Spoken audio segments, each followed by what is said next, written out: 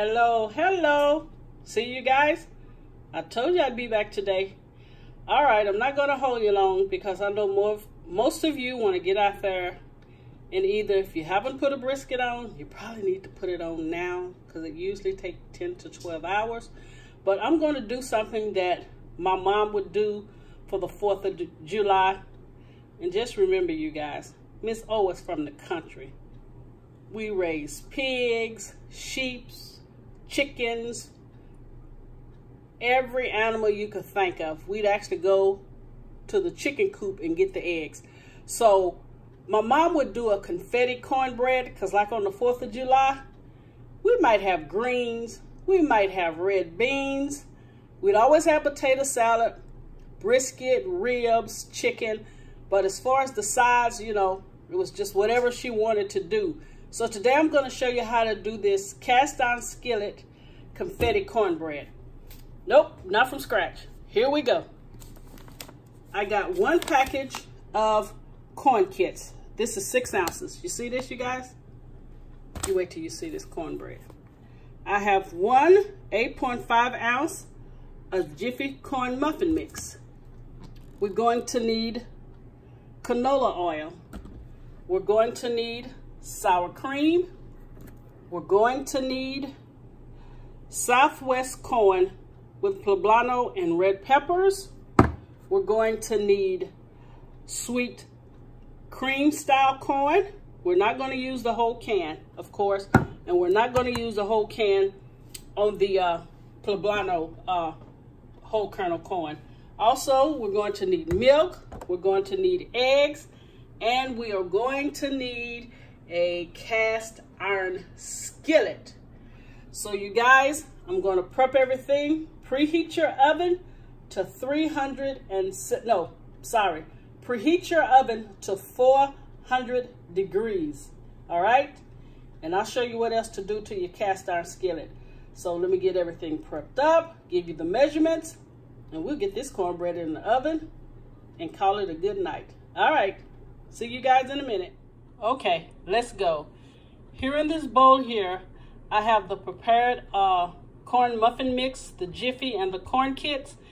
And to this, I've added 1 heaping tablespoon of sour cream. Okay? Here I have 1/4 cup of the cream corn. So that's 1/4 cup. Here I have 1/4 cup of canola oil. We're going to put that in there. Next, I have 1 whole cup of the southwestern corn with the poblanos and the red peppers. We're going to put that in there. Okay. I have 2 eggs that I've already beaten.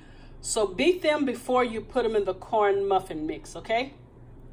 And I forgot to tell you, you guys, to your cast iron skillet, you want to add 3 tablespoons of canola oil, and you want to put your cast iron in the oven that's preheated to 375 degrees. You're going to keep it in there until you finish mixing this up. So I'm going to say, put it in before you even start this. So I say the cast iron should be in there about 7 to 10 minutes. And once I pour the corn muffin mix, you're going to see what it's going to do to the edges. Now here I have 1 cup of milk.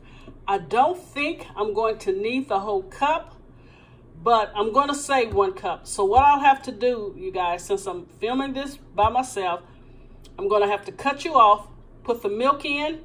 I'll come back and show you the consistency it should be and let you know the amount of milk that I used. All right, you guys, here's the consistency that it should be. It actually took 3/4 cup of milk. Again, that was 3/4 cups of milk. And this is how it should look, okay? Now, just took the cast iron skillet out that has been preheating for about 10 minutes. And I'm gonna pour the batter in and show you how it sizzles.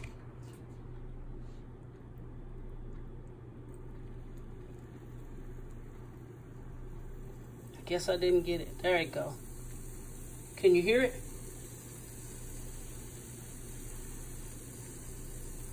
and it's going to form a really nice crust around the edge. Okay, we're going to put this in the 375 degrees preheated oven for about 25 to 30 minutes. Again, remember, it depends on your oven.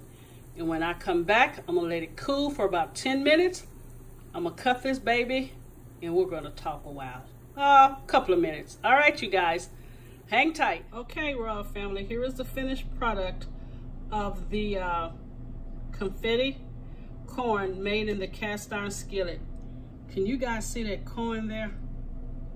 Oh, I tell you, some kind of delicious again. But anyway, you guys, I'm going to come back and I'm going to chat for about 2 minutes and wish you guys a wonderful holiday. And you see I melted some butter and put chives in it, but I want you guys to see how moist this cornbread really is. And it's going to go great with your 4th of July or anytime. All right, hang tight. I will be right back. Okay. I hadn't seen you guys in a while, so I thought I'd do a close-up. How's everyone doing? Are you guys excited for the 4th? And what are your plans for cooking?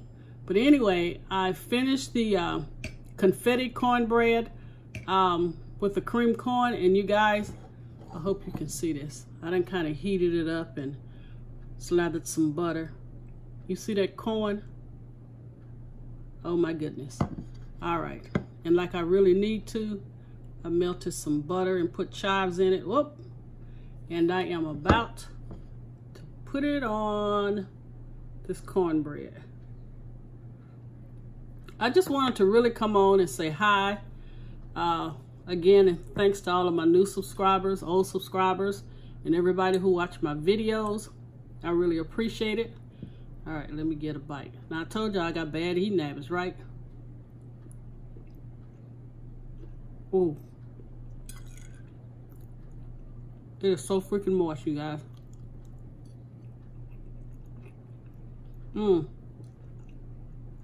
Look at this. You can actually smash it with the fork. You see that? And it's balanced so perfect. Not too sweet. I don't like really sweet cornbread because it reminds me of eating cake. And if I want cake, I'll eat cake. But when I want cornbread, you know, I like it kind of balanced. But anyway, you guys, I'm not going to hold you long.